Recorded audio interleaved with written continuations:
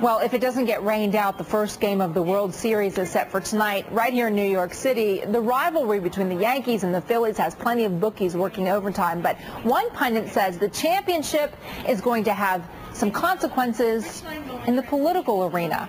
Republican strategist Doug Heye writes the Thomas Jefferson Street blog for U.S. News and World Report. You're not the only one who suggested this to me today. Is this all inside baseball?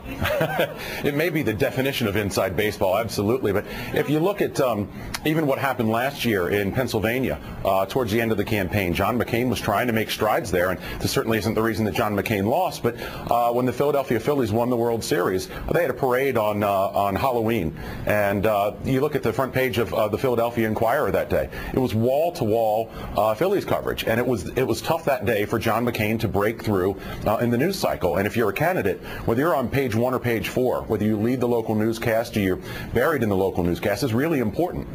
All right, so here you have New Jersey, which is sandwiched in between Philadelphia and New York. Explain how it works in such a way that Chris Christie and the incumbent here, John Corzine, could get pushed out of the attention of the voters. Sure. It's not just the New York and the Philly papers, though they're obviously very important in New Jersey. It's papers like the Times of Trenton, the Bergen Record, the Asbury Park Press that will be covering this as well, because this is a local story to them, because it's two teams in both the major media markets. Where I give Chris Christie the slightest of slight edges in this is that for Chris Daggett, the third-party candidate who's running, it's going to be real hard for him to get his events noticed. But obviously there's something that's been talked about a lot. But I'll tell you, I've been in New Jersey twice during the campaign cycle just over the past couple months, and I remember one night being at What's Your Beef, which is a popular restaurant down by the Jersey Shore, and while everybody was talking about the campaign, the game was still turned on to the Yankees.